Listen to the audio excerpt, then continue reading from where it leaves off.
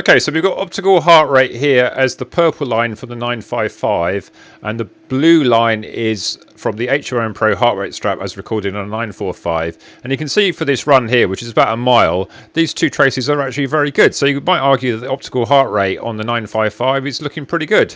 Let's delve into it a bit more. Hello everybody, hope you're doing okay. Welcome to a place called Compton. I've had a nice little quiet country lane here to continue my Forerunner 955 testing. I thought this time, instead of looking at GPS accuracy, I'll link up to the previous video, I'll look at optical heart rate. Now, if you remember, I did a video on optical heart rate a few months ago when I looked at the heart rate on the 945 and the 245 and showed you how you can potentially improve the readings by moving up the wrist a bit. So what I'm going to do first of all today is wear the watch in its normal position there, and then I'm going to move it up the wrist and then repeat the test. So I think first of all I'll just go for like a normal sort of steady run for about 10 minutes or so, collect some data, and then we'll put the watch a bit higher up the wrist to see if we can get any better readings. And then I'll finish off by doing a couple of strides up this nice little lane here and see how it reacts when the sort of heart rate changes a bit more quickly, because obviously that's going to be the acid test really for this sort of optical heart rate. So normally I wear a Garmin HRM-Pro heart rate strap, and I've got one today, so I've paired that to the 945 and be very careful to unpair it to the 955. So heart rate strap is kind of like the gold standard, and the optical heart rate, you hope to get that as close as possible, but there's very occasionally the heart rate strap might go wobbly, but more often than not it's pretty good. So we'll use that as the test. Right, let's go on this little run. Okay, so we're on for about 5 minutes now, and the heart rate's doing okay actually. I've got 126 on the optical, and I've got 125 on this one, so pretty close. So maybe I won't even need to put it up the arm. Maybe this is just good as it is. I've got to say actually this is the Elevate 4 heart rate version, so I understand. I think it's also on the Felix 7 watches as well. So yeah, so far so good. Okay, so that was rather promising. The 955 set at an average heart rate of 117 with a maximum of 127, and the 945 was more or less the same, average of 116 and a maximum of 126. Okay, so this is from the DC Rainmaker tool for this run here. So the blue line is the HRM-Pro heart rate from the heart rate strap, as recorded on the 945, and the purple line is the optical heart rate from the wrist on the 955. So you can see, as well as the averages and maximums, as I just said, they're just being 1 beat out, the actual shape of these two profiles is very, very similar.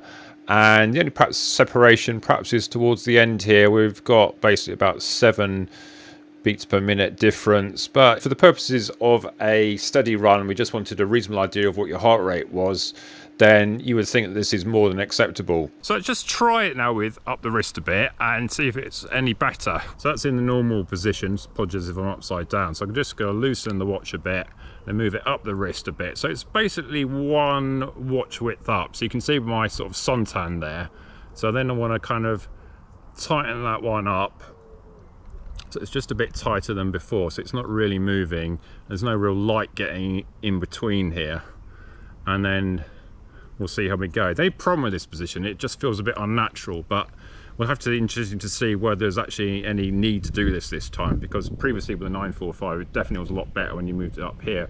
What you don't want to do is have 2 watches on the same wrist. You don't want to have one there and one there, because it will interfere with the heart rate supposedly, so it'll be a bit awkward as well. So that's why I've got the different watches on the different wrists for testing. So this is one still paired to the HRM-Pro heart rate strap that I've got on underneath my Swift top. Okay, so it's rather hot tonight, so just doing a 8-minute miling was quite a struggle, but we'll do one more lap and then we'll maybe take in some strides. So near the end of the second lap with the 955 a bit up the wrist a bit here like this, and so we've got 121 on the 955 and 120 on the 945. So again, it's looking very promising. Okay, we're finishing the run outside the Withy's Inn in Compton. Nice little puppy. I've never actually been in here, but it looks nice. I think we imagine tonight will be packed because it's really, really warm, and it's probably going to be a sort of high 20s still, or was it into the 30s earlier on. So yeah, quite impressive for running. Okay, so just reviewing the data, the 955 had an average of 120 with a maximum of 128, and the 945 had an average also of 120 with a maximum of 127, so almost perfect correlation. I did notice a few beats difference occasionally when I was looking at both watches, but I think that's probably about as best you can hope for. Okay, so this is from DC Rainmaker from this run where I had the 955 up the wrist a bit, and I think this is actually done slightly better. The averages there were almost identical. The actual averages to the nearest 0.01. They're literally only about 0.1 out. So I would say that also the shape of the graph is just marginally better. So if you were wanting to pick between this one and the previous one, I just flick between the two there. That's with up the wrist, that's with the normal wrist position. Then I would say that those two were pretty good, but I think just give the nod slightly to up the wrist position. But I think it's perhaps an example where if you're having problems with it in its normal position, it's just not working for you, try it there and see if it's any better. But maybe you don't necessarily need to use it up the wrist all the time if you just don't like wearing it there. I think if I do use optical heart rate and I want to get the best chance of getting a good values, this is what I would probably use, because I've just tried and tested for me that it works better. Also, what I did do is shave my arm slightly where the watch is, so that may improve things slightly because of less hair. Okay, so I've just done another run for about 2 miles, wearing the watch up the wrist for a bit and then down the wrist for a bit, and heart rates look very similar, so we'll review that one. And here again, the blue line is the HRM-Pro heart rate strap data as recorded on the 945, and the purple line is the optical heart rate as recorded on the 955. And again, it's looking pretty good here. For the most of this run, I had it up the wrist, and I think it was only sort of on this sort of flatter bit here at the end when I pushed it back down the wrist, and maybe I would argue that it's doing a bit more wobbly there. Maybe not much in it, perhaps it's hard to tell, but I think what I would say is that, you know, these two lines are looking pretty similar, and for purposes of a steady run, they seem to do fine. So what I'm going to do is 2 strides with the 955 in its normal position there on the wrist. See it like that, and then I'm going to move it up the wrist a bit in its supposedly better position and do 2 more strides. Got a little uphill here and a little downhill very slightly, so just to see if we can get the heart rate up to rise quite quickly, maybe from sort of like resting around about 100, 110. Now I've been for a little run, maybe up to about 140 quickly, just see how that reacts.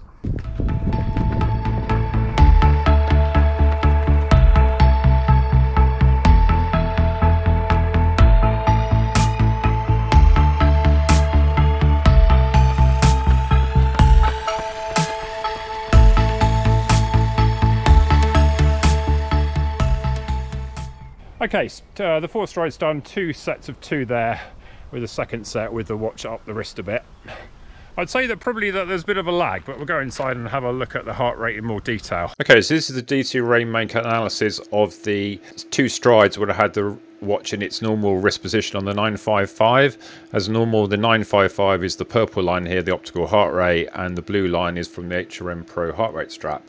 So I think this is where, though it's not looking quite so good, the 2 strides I did were about 45 seconds in length, and you can see that the blue line from the heart rate strap on the first one, it actually climbs a lot more quickly. The optical heart rate eventually gets there when I stop running, but you can see there's definitely a bit of a lag there.